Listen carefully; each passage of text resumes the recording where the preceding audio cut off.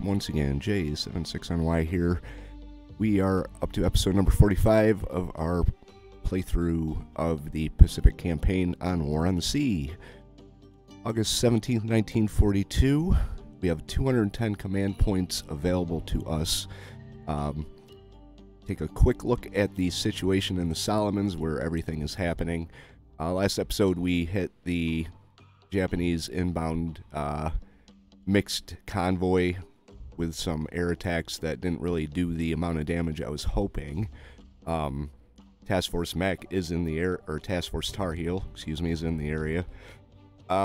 They are moving into position to intercept. We do have the Tautog.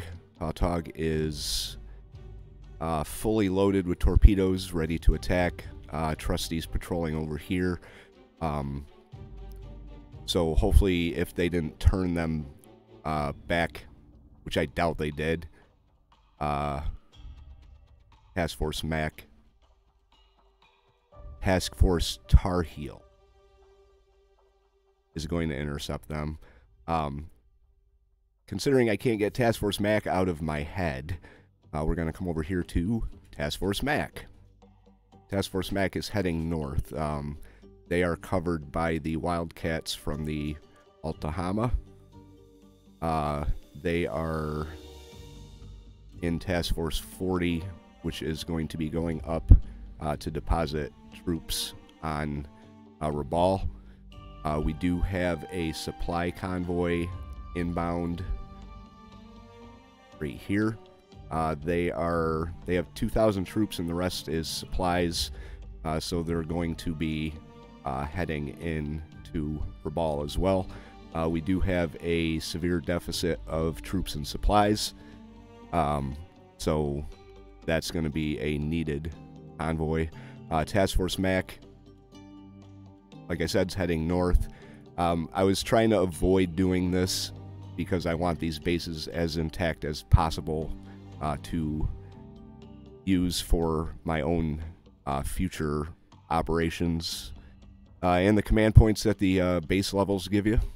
But I think Rabaul is just going to be too much of a hassle without reducing it somewhat. So Task Force Mack at some point is going to be heading in and bombarding Rabaul. That'll give the ground troops a little bit of an advantage as well. Barnes on her own is heading back to rearm with planes. Alamaha and Shortland are going to be the ones that are going to be providing air cover for the ongoing operations in Rabaul. It's not a lot, but it's going to have to do for now. I'm not going to backtrack on this. So that's the situation right now in the Solomons. Japanese are throwing a bit of a monkey wrench into my focus on Rabaul. Kind of a good strategy on their part. I don't know if it's just like a computer-generated thing or if the AI actually has something in mind, that like a distraction. Demonstrate over here, take my attention away from over here, and then hit me with a ton of bricks. Kind of hoping that doesn't happen, but it very well might. Enterprise is almost back to Midway to rearm her air wing. She does have damage, so when I release her, she's going to be out for a little bit. We have our fuel convoy also almost back to Midway after a month of traveling back.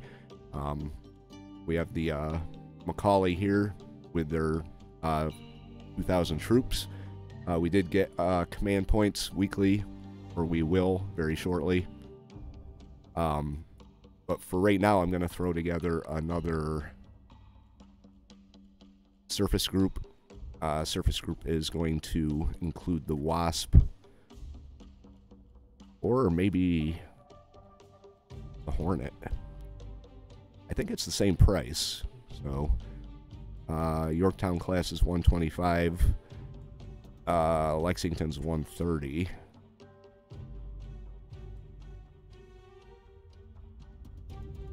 And the Wasp is 110. Alright, so we're going to go with the Wasp. She is a little bit cheaper. Yeah,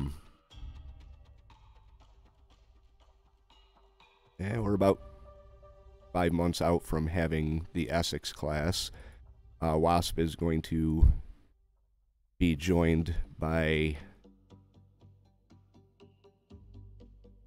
Let's see, not yet. Going to be joined by a Bogue. It's 55 command points. That's leaving us with 50. Nope. Try that one again. Yeah, 50. 45. Whatever. 45 command points to give them some form of escort, which is going to be... Let's see what we can throw in here. That's decent.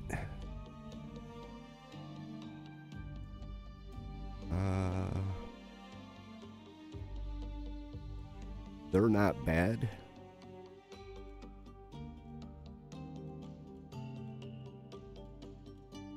Gonna throw an Atlanta in there at least, for light cruisers. How many do we have left? We only have 3 Atlantas left. The rest of them are out in operations now. We've got a St. Louis, that's 20. Cleveland's 20 as well.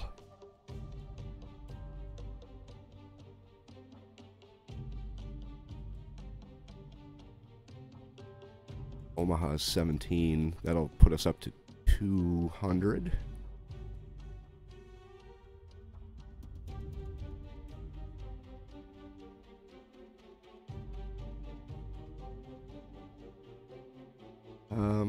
Almost thinking it's be better to throw a couple of these Fletchers in there. It'd be 18, it'd be 2, 1.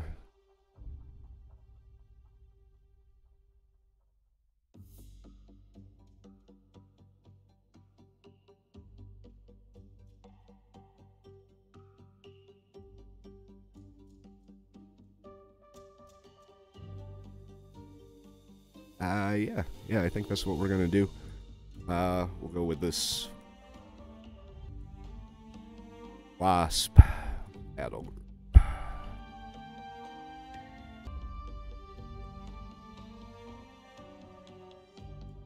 Alright, so there's a, if you're wondering why there's a U appearing after every P I type, it's because P is my hotkey to pause the recording, so trying to keep it simple for myself here. Alright, so Wasp Battle Group is now in operation. Get them... Good formation for them would be... I got 2 carriers. 1 and 4. I could probably use another destroyer. I've got the command points for it.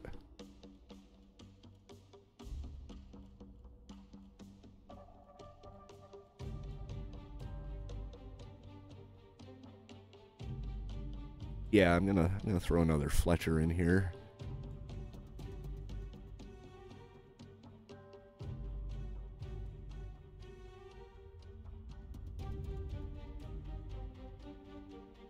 Grab the Jenkins.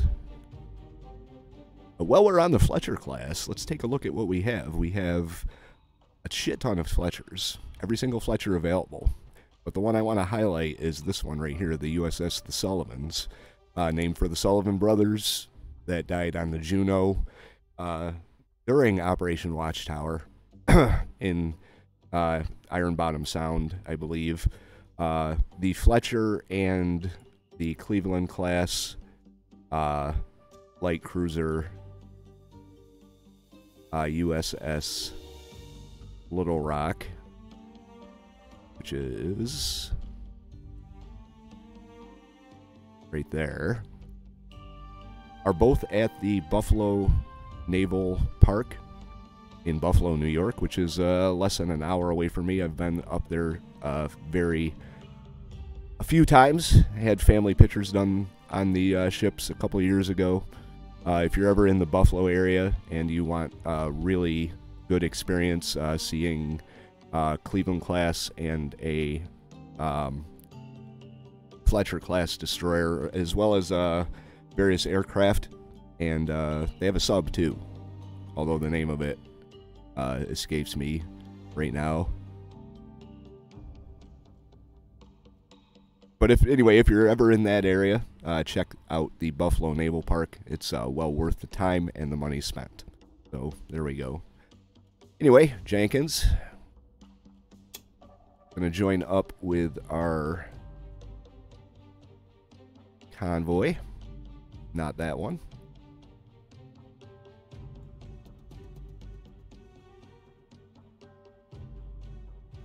Okay, Macaulay, well, you got to go somewhere else just to get you out of the way here. But I'm going to join them up, and then they're going to head out to the front lines. Obviously, they're going to be the ones providing the primary air cover for Rabaul. The Yorktown's going to have to come out soon. We do get another round of command points in fairly soon. Like, I'll do the math, and then we'll know when the Lexington's going to get her relief. So let's get into today's episode.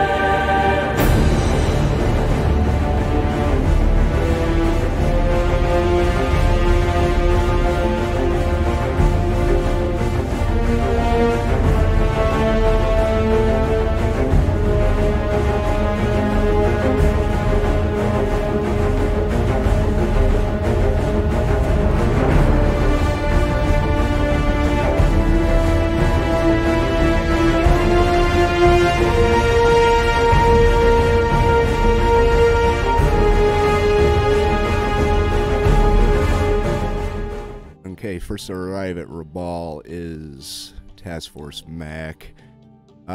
Really didn't want to do this, but I don't see as though I have a choice here. What did we do? Level 3 and a level 5.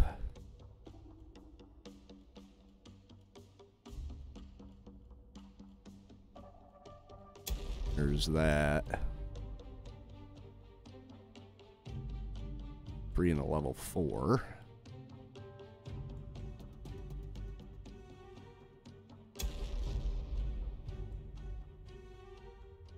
Alright, so we got him down to a level 3 and a level 4. I believe that's all Task Force Mack can do. Yep. We're going to come back down to Guadalcanal and rearm. And then the ships at Task Force 40, I got to rename that here. They're on their way in. It is midnight,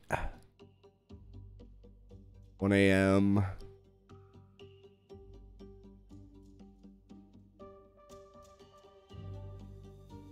little bit longer here. 2:30 in the morning. Let's go with unload all cargo.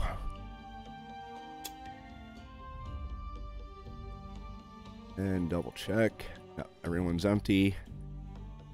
So, got 2.5 hours.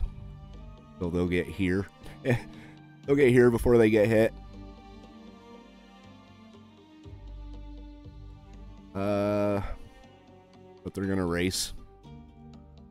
They're gonna race the clock and hopefully get as far away as possible. I did split off the Craven, Juno, and Haman from this supply convoy right here, which could actually probably head back. We don't have... Yeah. Anderson's going to stick around in the area for now.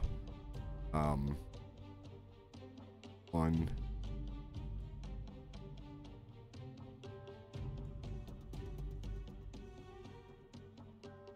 Eyes. What do we have down here on Guadalcanal? We got enough on Guadalcanal. I may kind of split the supplies up in between Shortland and Guadalcanal.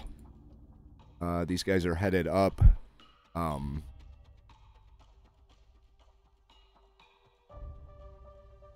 Task Force 40, let's have you switch head this way for now. I don't think Barnes moved. One of the glitches in this game that I'm not exactly fond of is sometimes your ships just don't go anywhere. Alright, well, they're out. They're headed out. Enterprise is back. Get her closer so we can release her.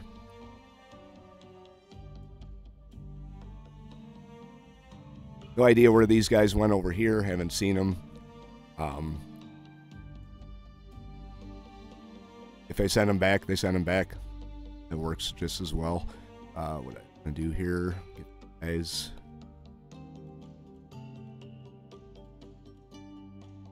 back up to Midway.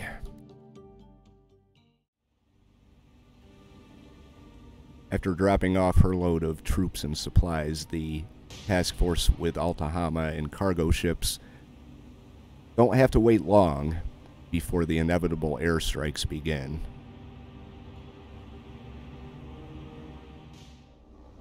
Altahama's remaining 8 Hellcats move into position to attack the Japanese inbound attack craft.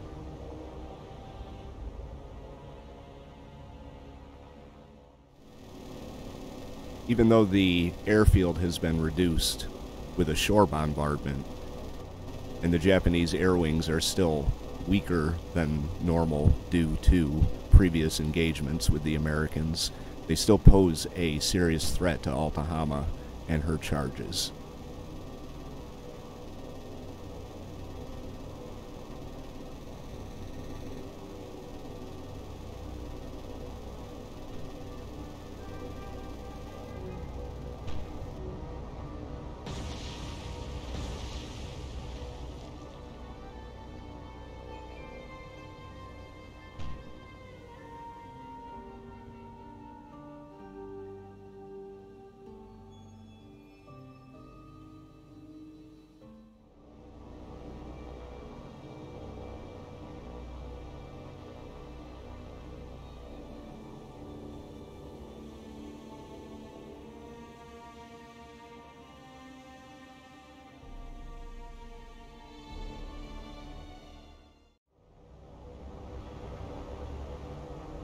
Roughly an hour later, the next airstrike comes in.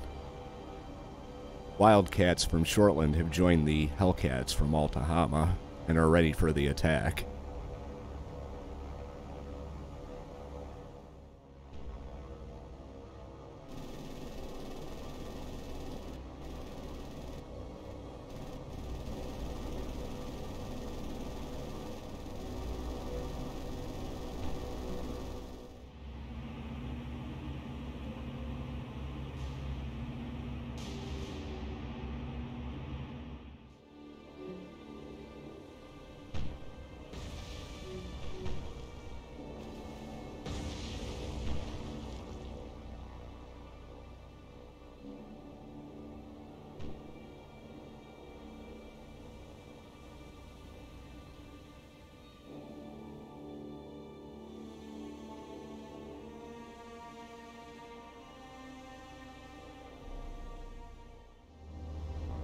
Many of Altahama's Hellcats damaged and running low on ammo.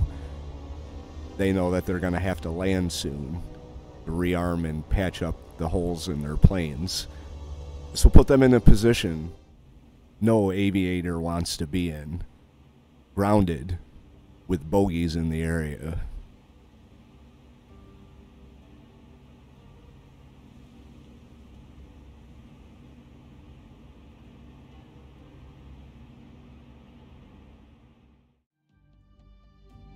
All right, back at Midway, Enterprise is back, and let's see how long it is before. Actually, I'm gonna try and do something here real quick before I release Enterprise.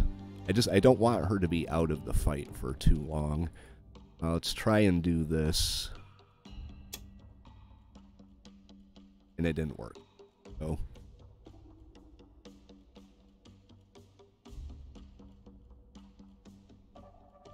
there we go. Enterprise is out, and she will be out for 6 days.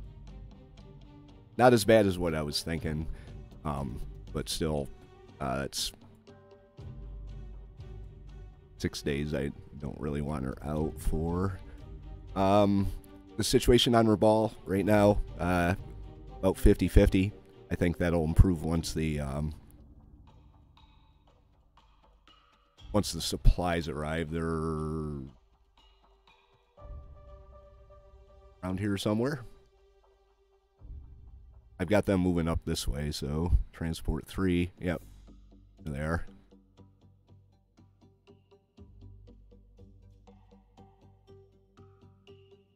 And Base Force 1's moving in. Shortland has a lack of engineering. Let's see, Base Force 1, we've got supplies, 117 engineering, so if I put half there, I'm probably just going to put them all there. And then our next round, we can grab some more engineering for Guadalcanal. This Guadalcanal's not really in bad a shape right now in terms of what they need to rearm. So we are moving forward with our invasion of Rabaul. It's not going too bad. That's about the best I can say about it. Wasp battle groups making their way down. So progress is being made. By noon on the afternoon of August the 18th, the Japanese air attacks have dwindled to the point of using float planes.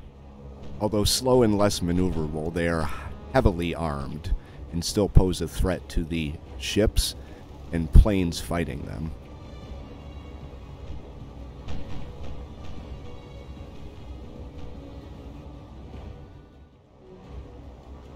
A fact that the combat pilots are all too aware of.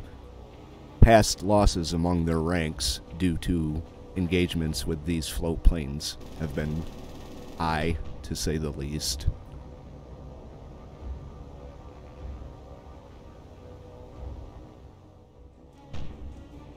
All eyes on every ship are trained skyward as a lone float plane breaks off from the main group and approaches the convoy.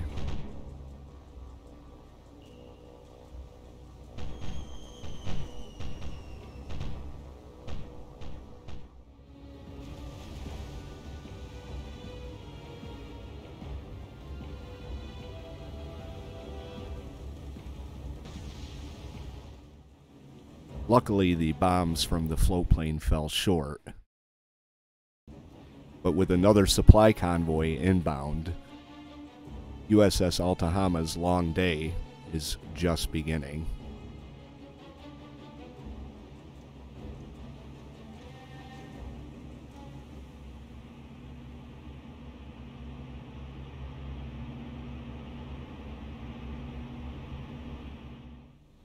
After thinking the matter through, the commander of the group decides that they need some breathing room, and the call goes out for volunteers to form a skeleton crew and board the most damaged Arcturus transport in the fleet. These brave sailors board their ship and are given extra provisions, life rafts, and other survival gear, and a promise that once things settle down, they will be picked up by the next available convoy that comes through the area.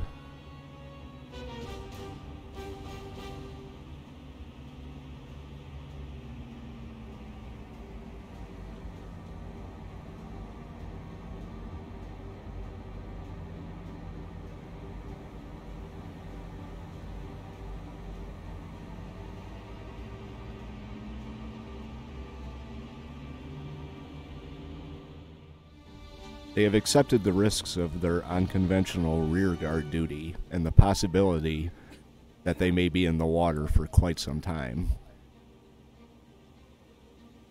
Their sacrifice is noted, and after watching them steam away in the opposite direction towards danger, the group's commander wastes no time in putting every single one of their names in for the highest accommodation service allows, the Medal of Honor.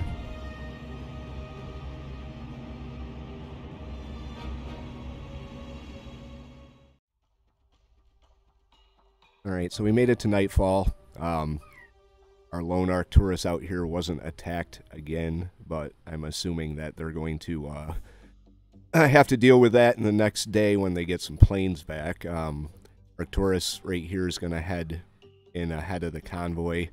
We've got the Alamaha with Transport 3 now, kind of marking time. They're going to try and time it so that they don't really have to worry about air attacks for the most majority of their trip in and out, but I'm sure they will.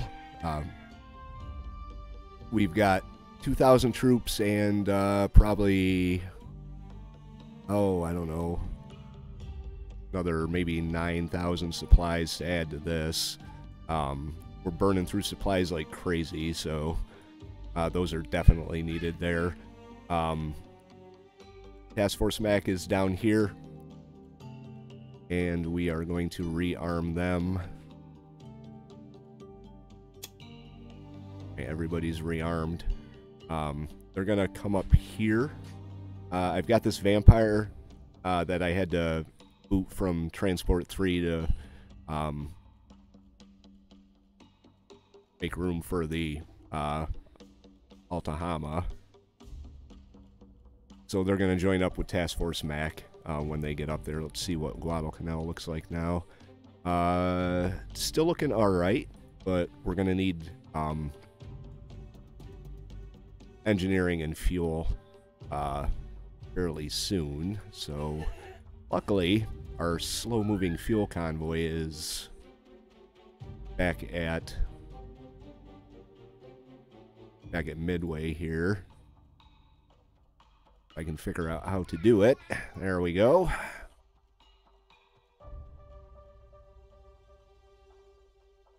Gonna load them up with fuel.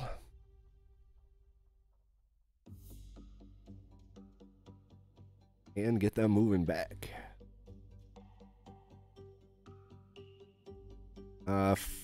First stop's going to be Midway. Guadalcanal, and then 2 of the 4 are going to unload there. The other 2 are going to unload on Shortland. And we'll deal with that probably in about 5 episodes when they actually make it down there. Things aren't really going too bad here on Rabaul. Barnes is slowly making her way back up, and Wasp is making her way down. So we are going through the motions. Skeleton crew on the transport watches the skies as 2 Japanese bombers move in. Their bomb bay doors are open, and the few guns on board the transport open up in an attempt to shoot down these beasts before they make their strike.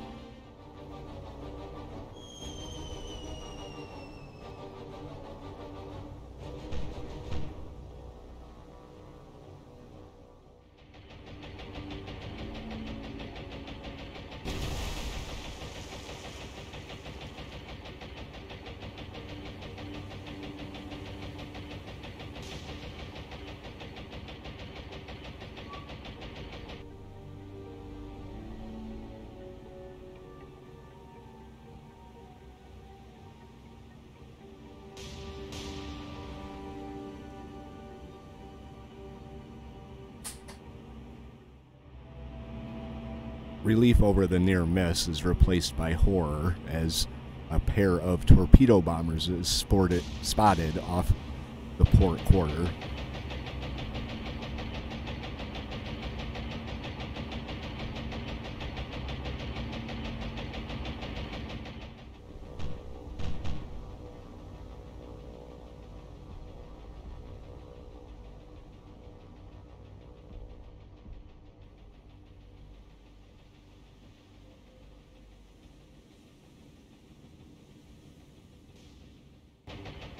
With reduced mobility due to damages, the hopes of evading both torpedoes are slim.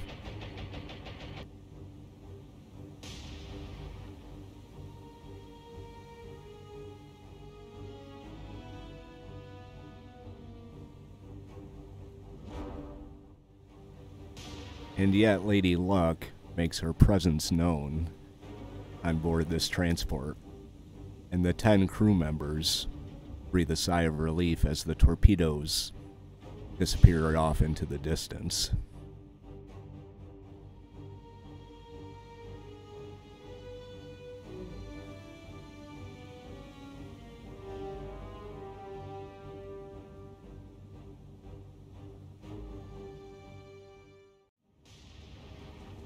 Transport ships aren't the only one to come under air attack. As the 3 columns split into individual units, the northernmost column, consisting of 2 Atlanta-class anti-aircraft cruisers and a destroyer, ramp up their engines to full speed and move to intercept the torpedo bombers.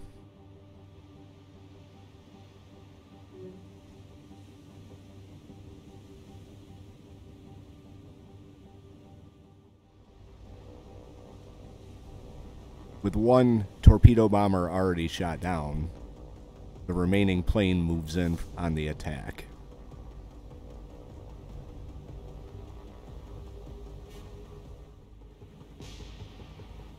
Anti-aircraft guns on all ships open up on the lone plane.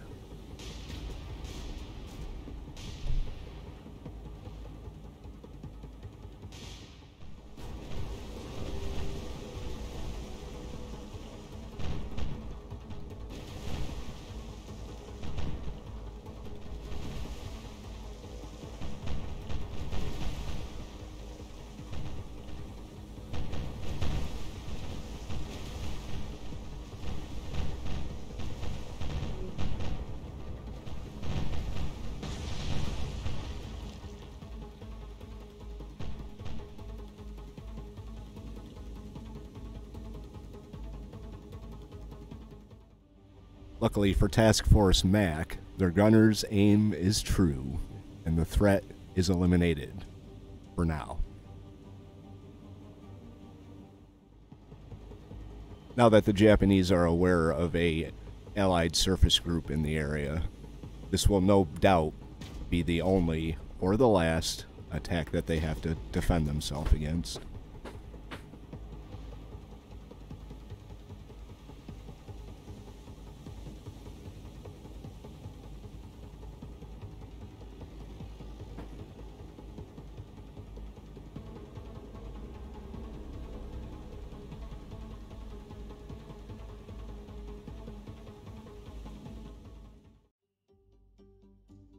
Okay, guys, it's going to do it for today's episode here. Let me know what you think about the format that I used today. I tried to go with a completely narrative approach to this episode. I didn't really want to show every single second of every single air attack. I could have probably gotten about 2 or 3 episodes out of it, but that type of thing is not exactly exciting to watch. So let me know in the comments below what you think about how I presented this episode. If you have any tips or advice, add those as well. If you liked it, hit the like button. If you would like to follow along, we just started 3 new series last week that I'm pretty excited about. Plus our War on the Sea and Strategic Command will continue. You don't want to miss that. It's all fun and exciting for the most part. Hit the subscribe and click that bell so you know when the episodes go up. we'll pick this up again in episode number 46. J76NY saying thank you very much for watching and have yourself a very good day.